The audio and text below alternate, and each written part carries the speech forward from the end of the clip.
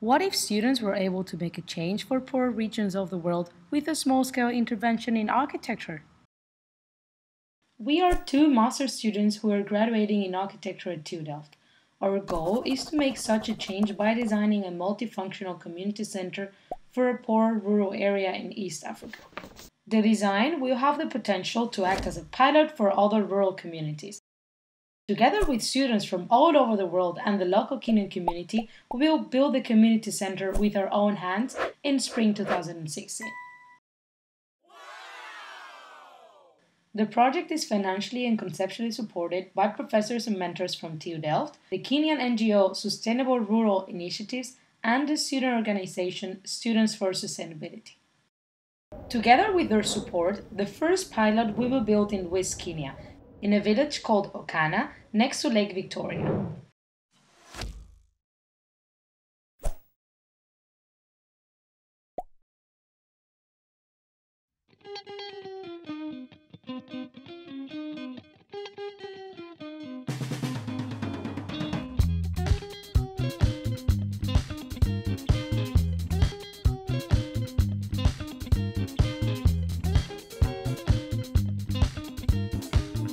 Our society, especially in the rural area, is still very much communal.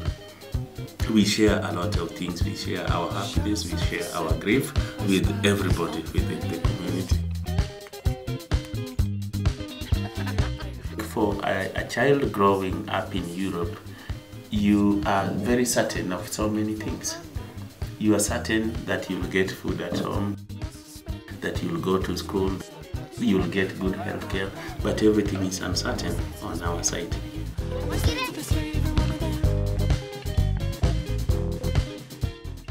There are very simple and important things that are not available in Okana. For example, access to internet. When I look at the percentage of people in Okana who are ICT illiterate is very low. Getting books is also a nightmare in this village. The reading culture is really poor, especially amongst young children, because they don't have books to read. Families have very tight budgets, mean they can't even afford food all the time. The future for us is to invest in the young people, to give them opportunities that will enable them realize their potentials. One lady from Kisumu made a very important statement that can summarize this.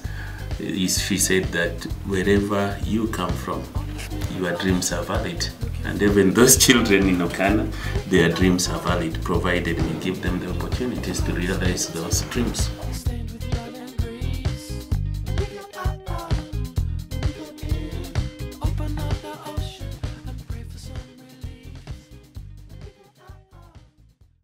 Our goal is to build an empowering place to share knowledge, build the relations, and connect to the world. We call it a bank of ideas. The first community center houses ICT rooms to train children and teachers in using computers. It provides a library, office space, a tailoring workshop, and shadow places to meet and discuss with an open water source. The regions around Lake Victoria have a tropical rainforest climate with heavy rains during the rainy season. The roofs should therefore catch as much water as possible. The tropical climate enhances the growth of local and sustainable plants such as bamboo, which can be used as construction material. The sun is shining intensively 12 hours a day, and solar energy is converted by solar panels to empower and illuminate the building. Our inspiration comes from the local acacia tree. It's a popular meeting point for the whole community to discuss and chat. Underneath the tree, people find a shadow place from the bright sun and are protected against heavy rains. We translated the culture of the community and the characteristics of the acacia tree into an architectural roofscape, a pilot structure suitable for other areas.